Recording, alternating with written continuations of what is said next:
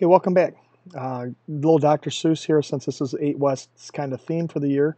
You have brains in your head, you have feet in your shoes, you can steer yourself any direction you choose. You're on your own, and you know what you know, and you are the one who will decide where you go. Think about that for a little bit as you're kind of going through this year, because again, it's all up to you to get as much out of school as you want to get out of it. Okay, chapter 1 is the world of physical science. The purpose of the penguin on the front is because one of the things as we talk about the chapter in class, we'll be talking about the scientific method of a type of boat called the Proteus. And we'll kind of get into more of that as we go through. Section 1 is titled Exploring Physical Science. And in this thing here, there's a lot of vocabulary. For example, the definition of the word science, which is the process of gathering knowledge about the natural world.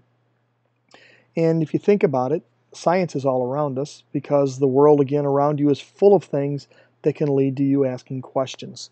It might be as simple as, why when you put popcorn in the microwave does it pop? How do the brakes on your bicycle work? Those would be a couple things that you might want to you might think about as you go through. In this class, we're going to study about physical science, and physical science is the study of matter and energy. Matter is the stuff that everything is made of. Your shoes, your pencil, the air, a roller coaster, etc. Energy is the ability to do work. And for example, when you eat something like the picture there of the girl eating a cupcake or a piece of cake, is the food that she is eating, the energy that's in it is transferred to your body and stored or used by your body. Rainbows, as they say here, are made from energy. Again, in that reaction from light passing through a raindrop. A cheetah running uses energy would be another example here. There are two branches of physical science that we are going to study this year, chemistry and physics. Chemistry is the study of all forms of matter, and it studies three important aspects. One, how matter interacts with other matter. For example, the picture of the above, when the scientists squirted something into the flame, we got a big flame. Okay, it got bigger, so there was an interaction there. What the structure and the property of matter are. How do they interact with one another? And how does one substance change to make a new substance? In other words, what we're going to cover later in the year, chemical reactions. So for example, the scientists here may use a flame test to help identify the substance. So we'll click on this, watch a little video. There is no sound in the video.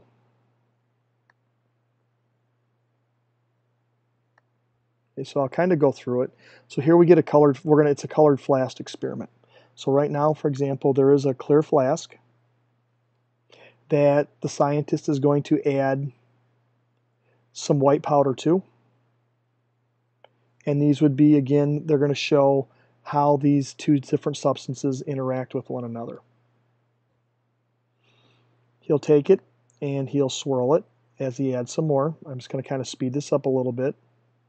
So he's swirling it up, he's making the reaction occur, and what's happening basically right now is the liquid is dissolving.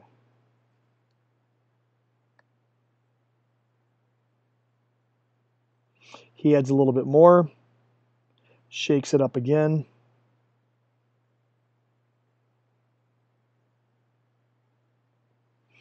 And he dumps the purple liquid into it.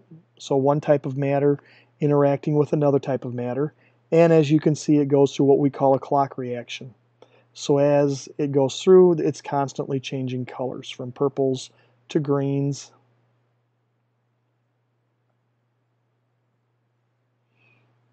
Again, to speed it up a little bit faster, to lighter green towards the yellows. Swirls it up again just to make the reaction occur even quicker.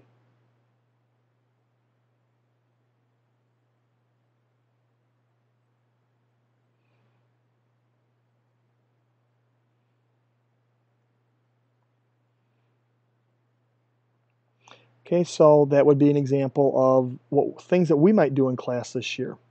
So again, it shows in that clip how one type of matter interacted with another type of matter.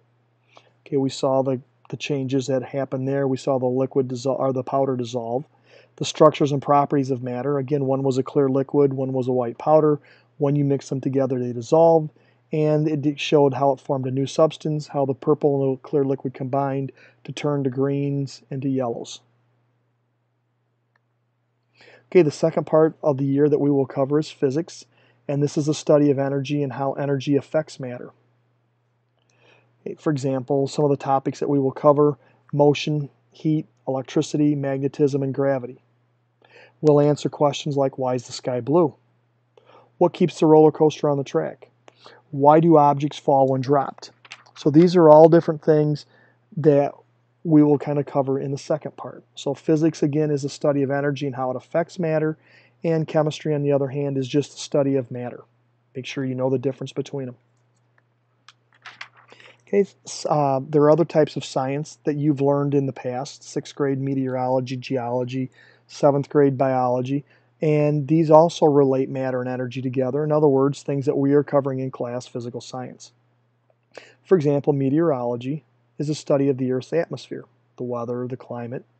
Examples of this would be a weather forecaster or a tornado chaser. They would look at that relationship between the matter and energy.